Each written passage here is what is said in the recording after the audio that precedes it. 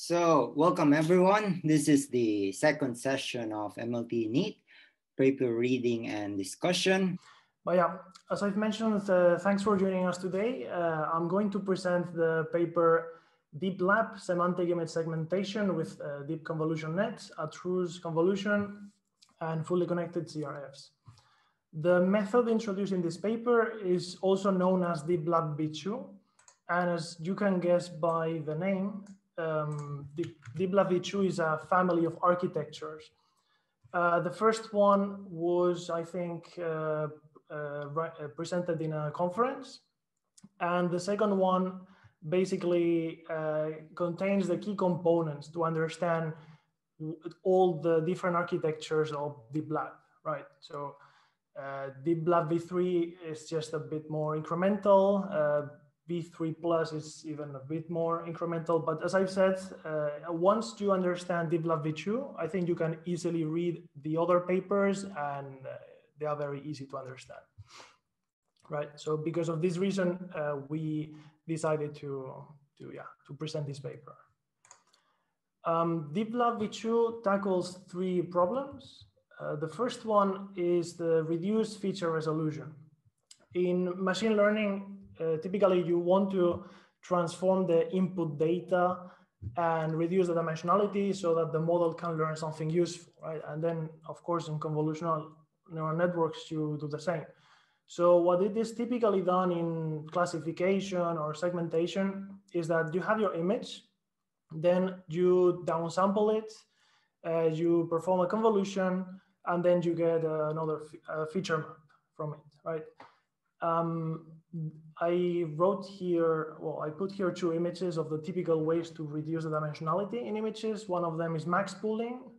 This is just a reminder. So if we have a max pooling with a window size 2 by 2, we will just take the 2 by 2 window size and then take the maximum value, right? So you can see here 20, then we get 20, in here we get 30, and so on. And the other way is when you are doing the convolutional operation, typically by default, you shift the pixels or the kernel, you shift it by 1 pixel at a time. But if you set strides equals 2, you move it 2 pixels at a time. And then as a result, you reduce the dimensionality of the input by half. Right, so these are the two typical ways to reduce the dimensionality of the data in images. And this figure, by the way, is from the paper. And on the top, you can see the typical pipeline. So you have the image or the input data. You downsample it with either the strides equals 2 or with max pooling. Then you perform a convolution, then you get the feature maps. And typically in classification, you would just go smaller and smaller. But in segmentation, at some point, we have to upsample this because we want to classify each pixel of the image, right? And one way to do it is with upsampling with, for example, bilinear interpolation.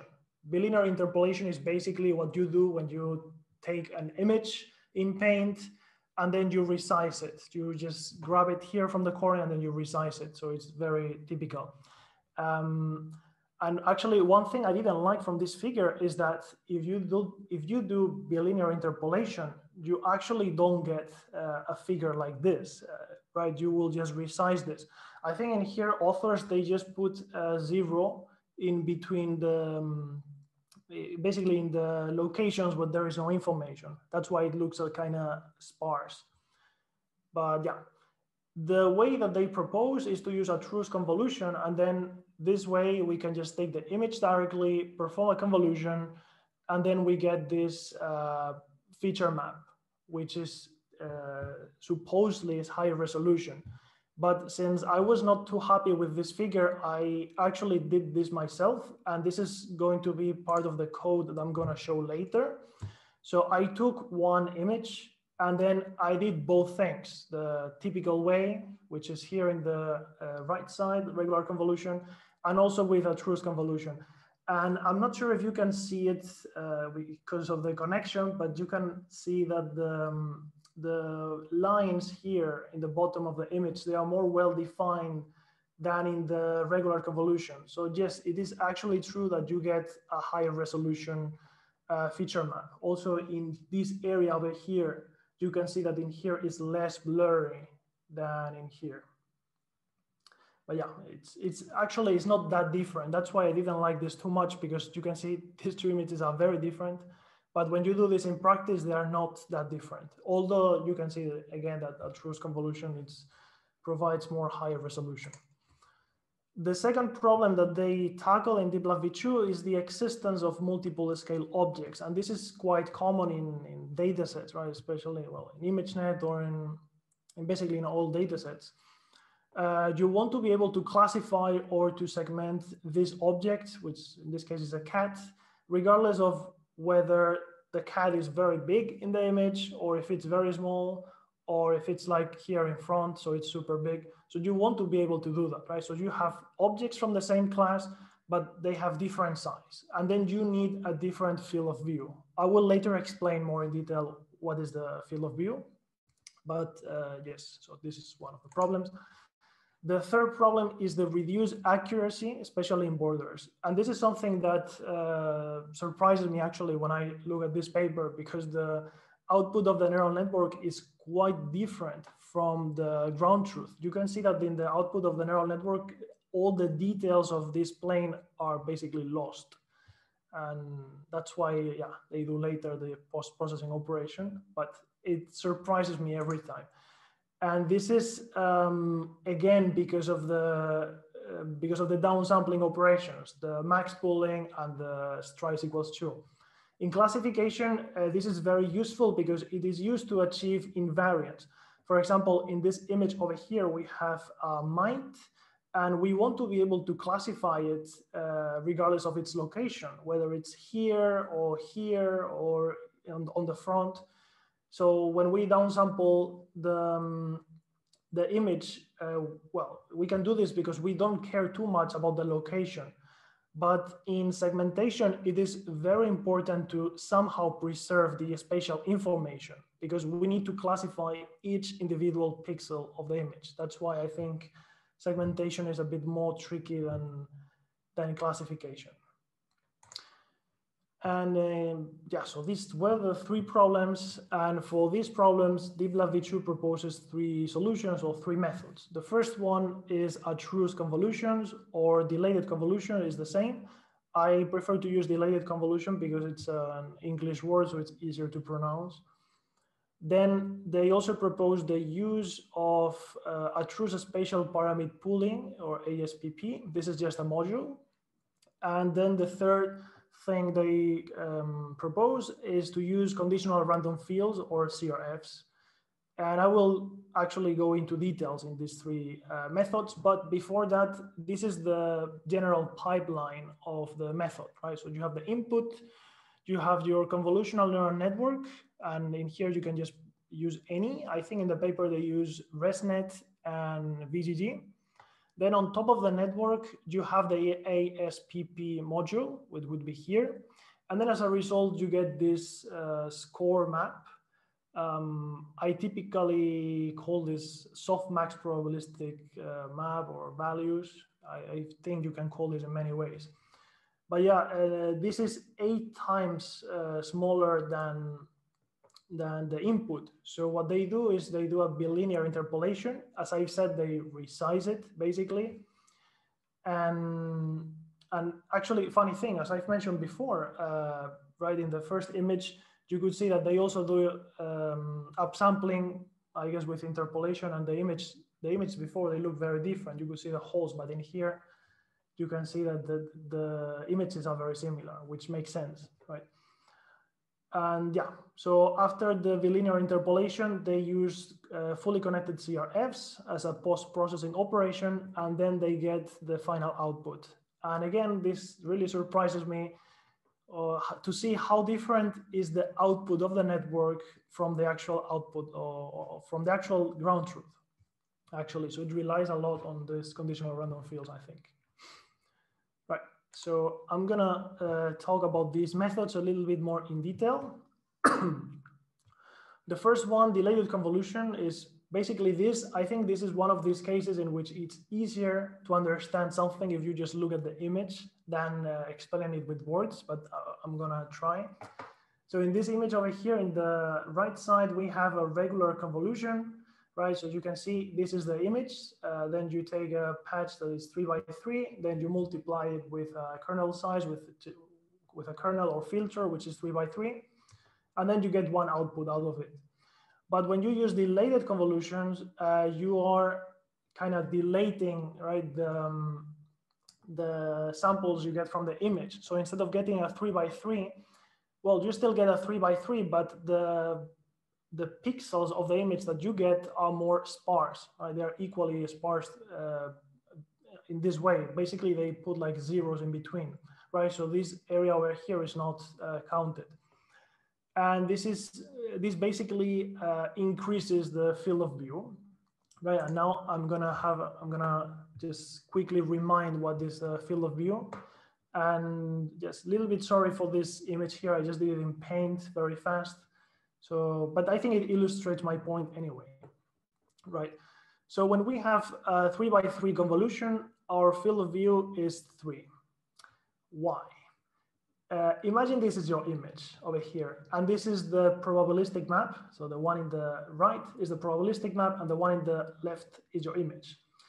If you go to your probabilistic map and you just look at this green pixel over here, and you think, which pixels influence this pixel over here, right? So the ones that influence these pixels were the ones marked here in red, right? And this window size is 3 by 3. Therefore, our field of view is 3 by 3. In other words, for each pixel in the output, there were a window size of 3 by 3 pixels that influence that pixel that we are producing.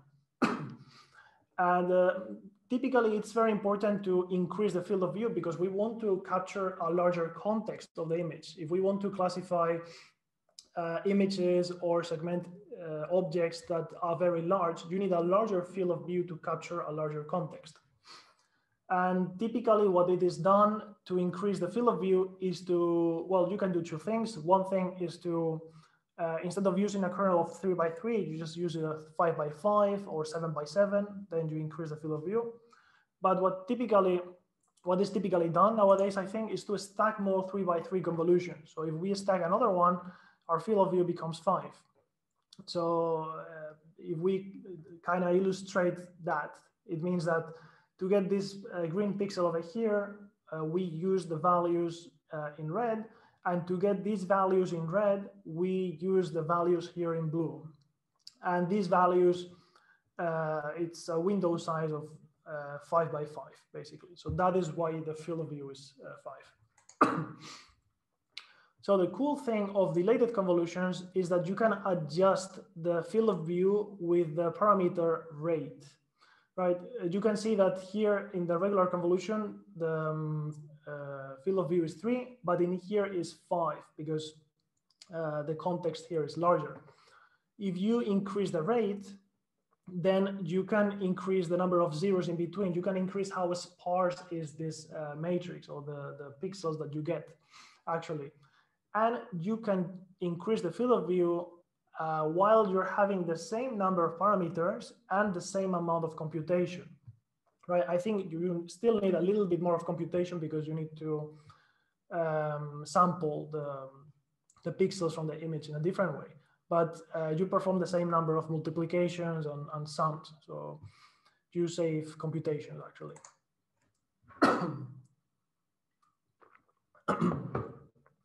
Yeah, so the second method that they propose is the use of Atrous spatial parameter pooling.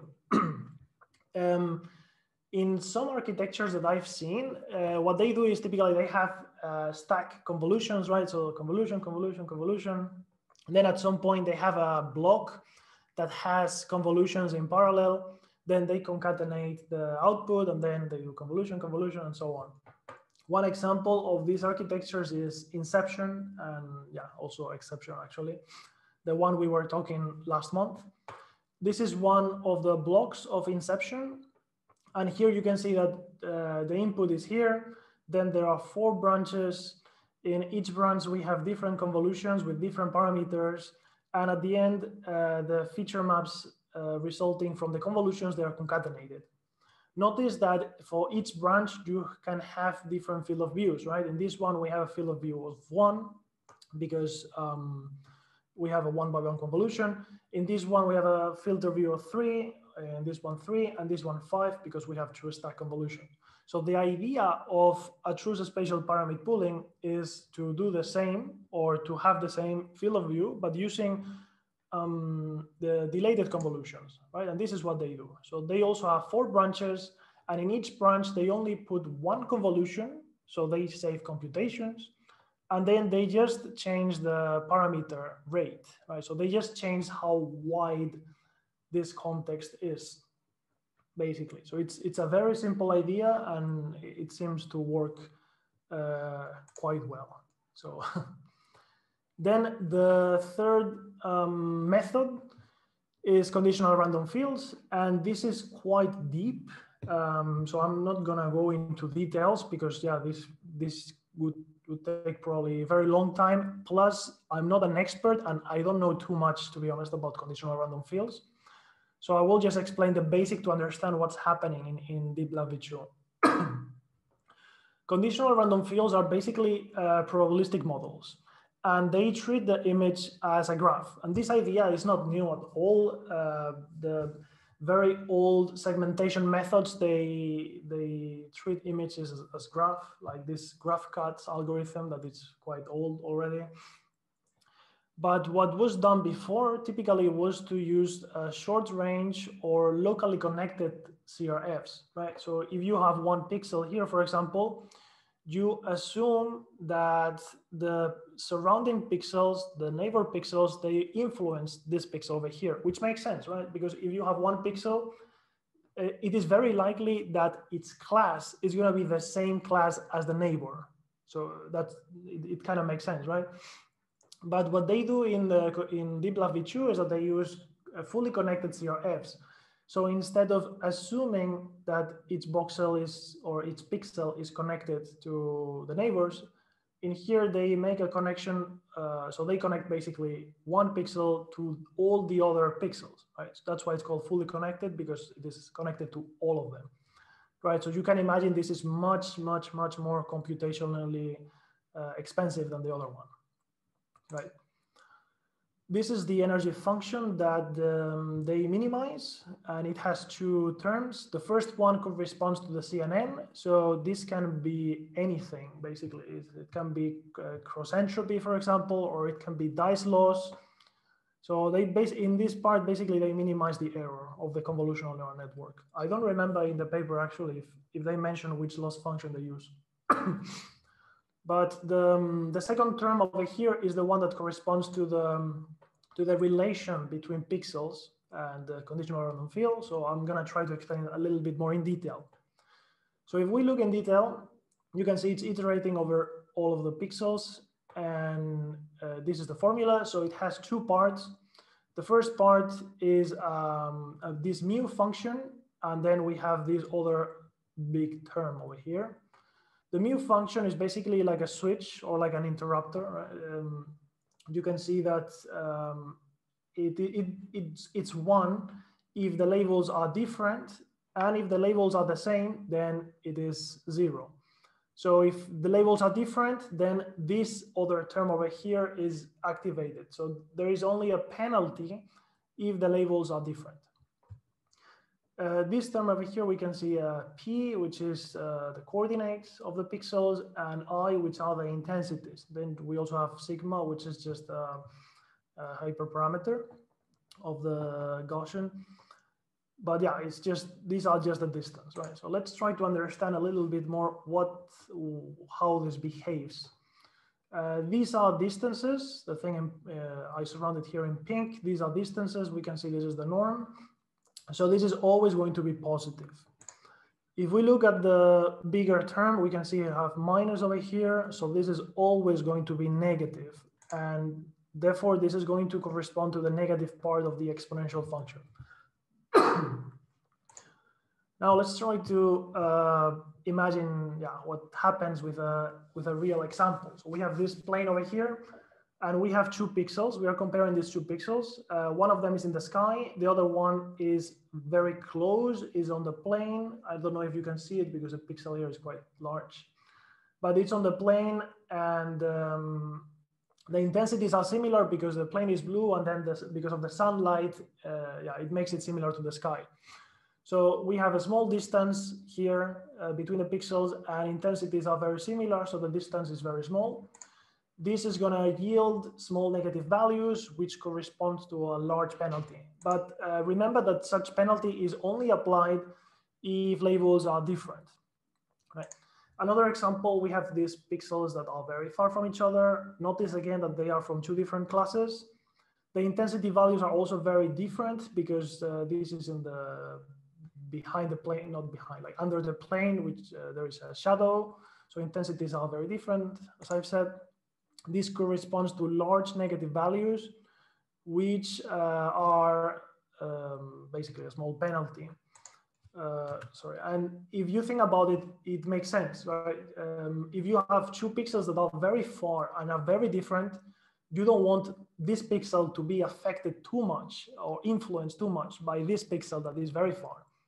On the other hand, if you have 2 pixels that are very close, it makes sense that they have some influence, right? Because maybe there is a border in there. So yeah, that's the general idea of conditional random fields, I think. Then the optimization, it's something I will not explain here. I also don't really understand in detail, but later I will provide some materials if you are interested in learning more about conditional random fields.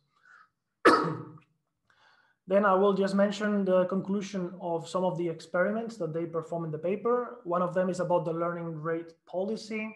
So basically they take the learning rate and they multiply it by this formula over here, which I think I've seen somewhere else. So this is, I think this is not rare.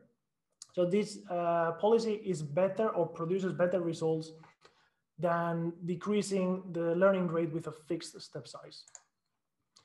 Then they also try different field of views in the ASPP module, and the larger, the better. That's their conclusion. They try 2 architectures, ResNet and VGG, and ResNet provided better results. Then CRFs also provided better results than not using the CRFs. And of course, this makes sense if you look at the probabilistic map that comes from the network, because as I've said, it's quite different from the ground truth. So CRFs are quite important here. The funny thing is that in DeepLab v3, they don't use CRFs anymore. So this is used only in this one and also in DeepLab v1, I think. So yes, let me actually show the code. It's going to be very simple. Basically, here I just want to show how you can use dilated convolutions, which is just basically one parameter of the convolution function in PyTorch. I guess in what is it? In TensorFlow is also very similar. I haven't checked it, but I'm pretty sure it's quite similar nowadays. But yeah, so first here I have my imports. I read the image over here, and actually let me go back here. So I'm gonna try to replicate this, right? So I'm gonna replicate this part over here. So I have 2 branches, right? In each of the branches, I have 2 convolutions. Here I have a regular convolution. Here I have a dilated convolution. So this is the first convolution. It's just a regular one. So kernel size is 1. Dilation is 1. This is the rate that I was talking before.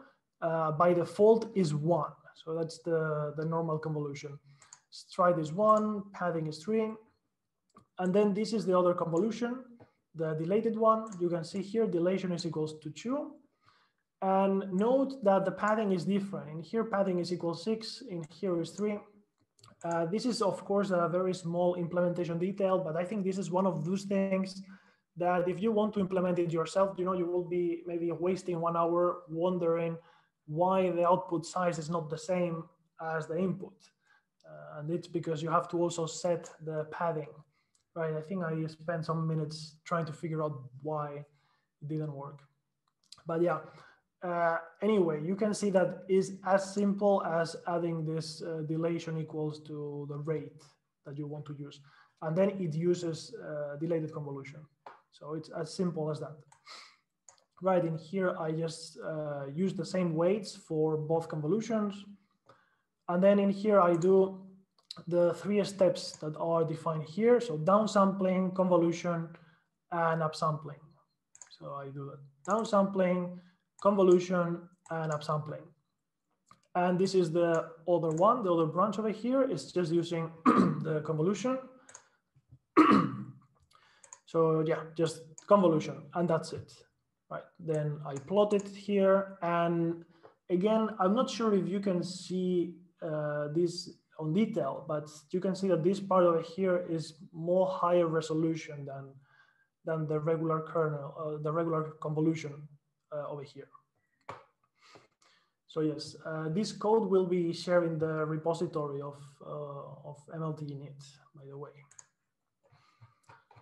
And basically that's it for the presentation itself. I just wanted to mention a couple of more things. The original ideas of this paper are quite old.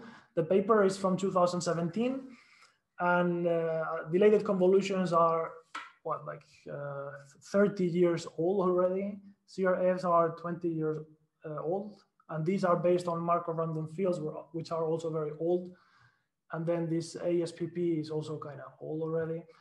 So yeah, you can see that sometimes to make a nice paper, I think it's a good idea to look back in the literature and get some inspiration. You don't need to, read too many papers from the last conference. Sometimes good ideas are old, and maybe some things could not be implemented because of the computational cost, but nowadays it's easier. And then, yeah, if you want to learn more about conditional random fields, here I left some materials. This is the original work. I haven't read it, so I don't know if it's very friendly to read. I guess it depends on your level. This is a very nice introduction that I read a couple of times. It's written by, I think it's Charles Sutton, which I think also wrote the book of reinforcement learning, which is quite famous. And then if you want to learn about probabilistic map models, you have a Coursera course. I think there are 4 courses here under this course. So yeah, it's quite nice. I took some of those classes, and yeah, it covers things from the very beginning. So I think it's very nice. It's a very nice resource. And basically that's it about my presentation. I will stop sharing for now. I think it's okay. You keep sharing, and thank you very much, Miguel, on your presentation. I also very much like what you said at the end of this talk, that one does not necessarily need to always be like on top of things. You definitely, you'll be stressed out, but there's really a merit and benefit to just seeing what has been done like ages ago. And maybe by that time, they just didn't have the technology, they didn't have the computing resources by that time. But if you understand the fundamentals, and it's can be really powerful in our current time. So yeah, I think that's a good message to share with everyone.